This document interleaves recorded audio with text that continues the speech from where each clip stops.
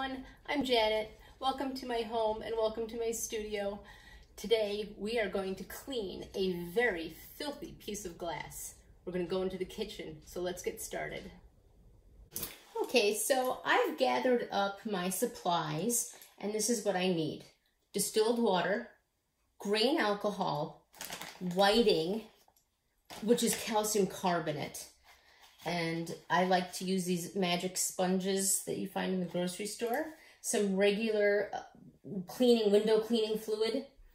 Cheap paper towels, not the good kind. The good kind leave lint behind. You don't want that. And then some flour sack, which I prefer. Some people just use paper towels. That's fine.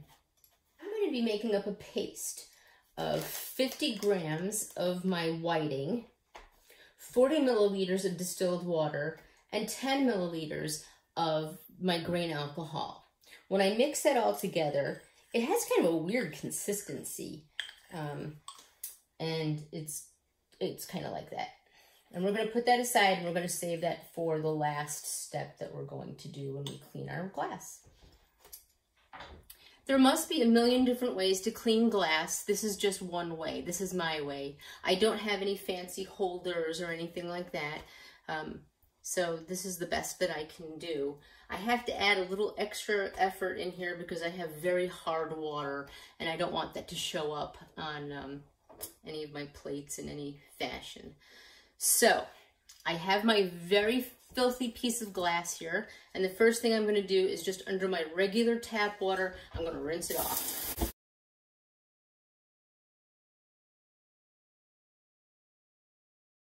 I'm going to put some soap on it.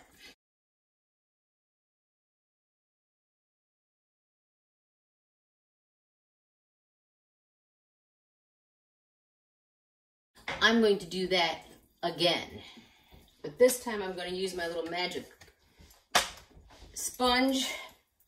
Oh, do not use one of these. This side will scratch the snot out of your plates. Don't do it. This, though, is nice and kind.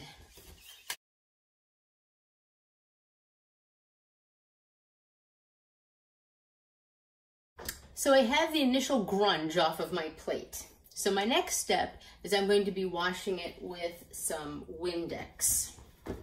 I've got Windex in here.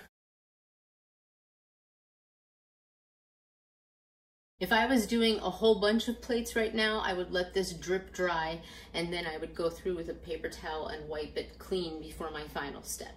So right now we're just going to dry this off and we're going to move on to that last step.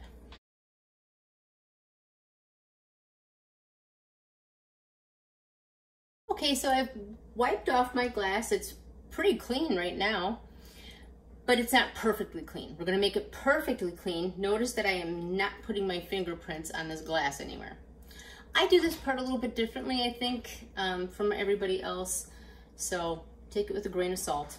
I take some paper towel and I dip this into that paste I made. I don't pour it on. I just do this. It's a little easier for me.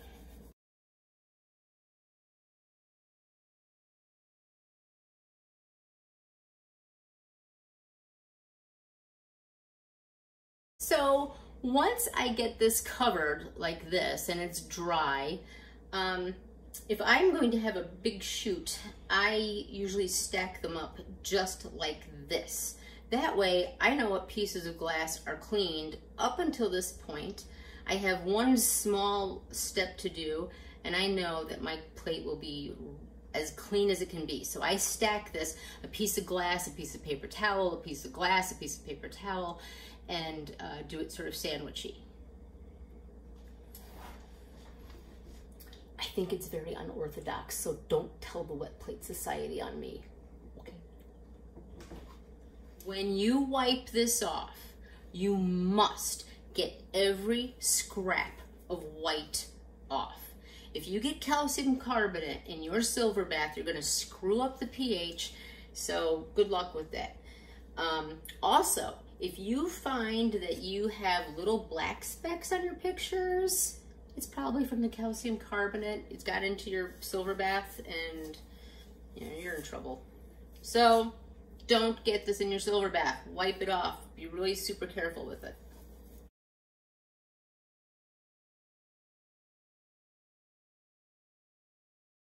So now I have a really nice piece of glass, and my next step would be to hit it with some canned air before I put my albumin on it.